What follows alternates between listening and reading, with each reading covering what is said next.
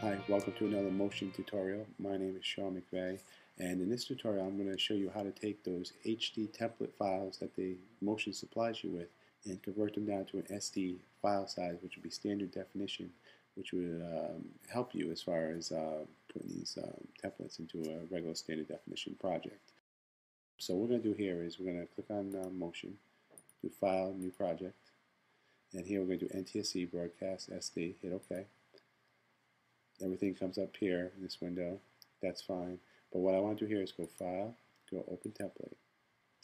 All these projects here are all HD files, which is fine, but it's hard, even to this day, to actually get the HD files outputted onto a DVD.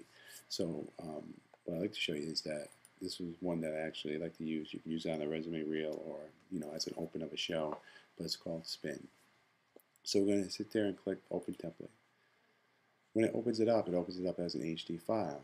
So what I'm going to do here is I'm just going to click on this, make this 50%, and then what I'm going to do here is go Edit, Project Properties.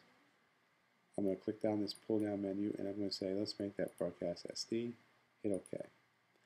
So now it's made the file size smaller. I'll come here, click into 100% just so I can see it in this window. Now, click on the project and timing windows. It brings up the whole project, and if you play it, you say, all right, that's great, but the text is still too big. Well, here's what we do. You click on the spin, which is where all our text elements are. If I click this down, you'll see these are all my text elements, but I just want to affect the whole group of them. I want to make them smaller. So I'm going to click on spin. I'm going to go to Inspector, go to Properties. I'm going to click the position, get some of these set up here.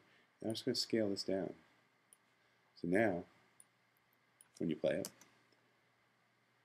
it fits within the parameters of the project we're working with. We might have to adjust it a little bit because if you look at the Safe Title area by clicking over here, like I showed you before, Safe Zones, highlight is just not showing to me, but it should be showing to me. Oh well, usually Safe Zones are there. We know that we're actually getting kind of close here on the sides here, so we probably want to bring it down a little bit more, something like that. Now when I play it, that should be well within the safe zones of a SD file. And basically, when you get something like this, all you're doing is clicking down here, go to the group 1. You can see it down here as well. It's highlighted there. Where it says text here, you highlight that.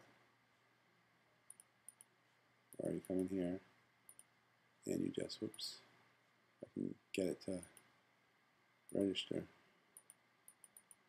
There we go. I can sit there and go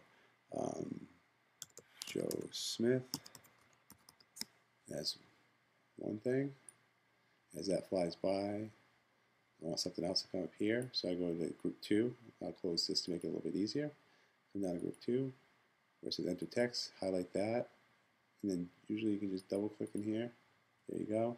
I'm going to put down whether you could put down a phone number where it would be 333-5555.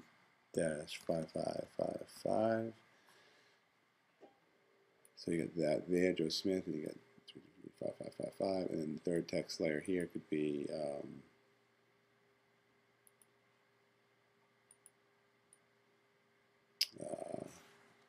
don't know, demo reel. I might be these a little bit out of order, but you get the point here. And you'd have another one here. If you don't like that, you don't need a third and fourth one, you just kind of come over here. I can highlight this group, hit delete. That it's gone now. So now I got my 3 elements. I got the Joe Smith, the phone number where he can be reached at. I might have to center that a little bit and call it demo reel.